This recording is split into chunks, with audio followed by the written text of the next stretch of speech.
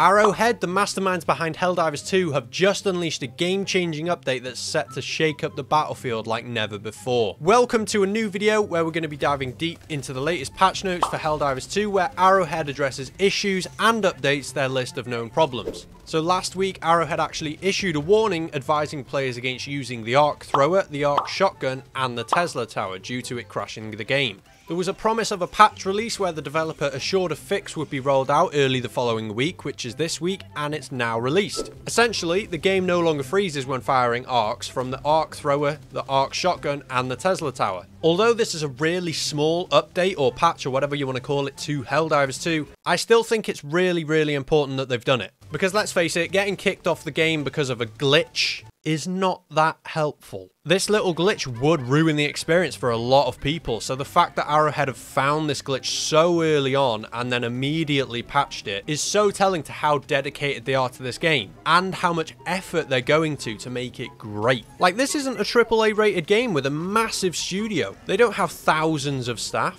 They have just over 100 people working for them, and yet they're able to do this patch so quick and so efficiently. It's just great. It's nice to finally see a developer actually give a shit about their game. I'm looking at you, Activision. Anyway, great to see this patch, but they've also addressed other things in this update. I'm not going to bore you with the list of everything that they addressed, but if you do want to read the known issues, then there will be a link in the description, so go check it out. But in other news, Arrowhead is potentially looking at adding gattling guns to the game, which first off is getting my tits excited, and second off, could be one of the most powerful weapons in the game. Gattling guns historically in video games and obviously in real life, because they're a real thing, have an extremely high rate of fire with a lot of recoil due to their size and weight, and so naturally aren't usually great candidates for primary weapon loadouts.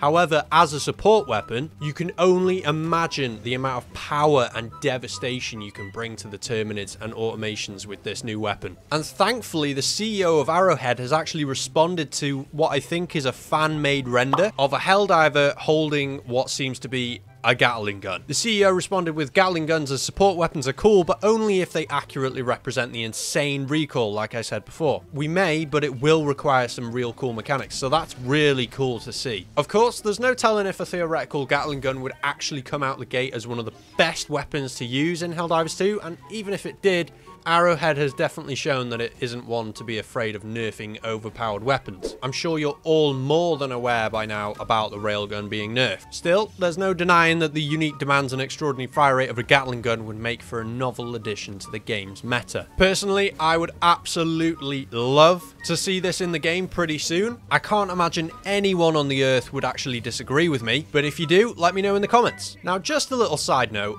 Helldivers 2 launched in February 8th to be exact. It's top in the Steam charts, everyone is playing it, and it's reported to have sold over 3 million copies of the game so far. And it's only becoming more and more popular, which is just crazy. I'm so happy to see a game that's actually come out and I enjoy it, because it's just really nice to hear that this game is doing well, because it's so refreshing and it is so much fun to play, and I'm really looking forward to what Arrowhead brings to the game in the future. See you next time in the next video.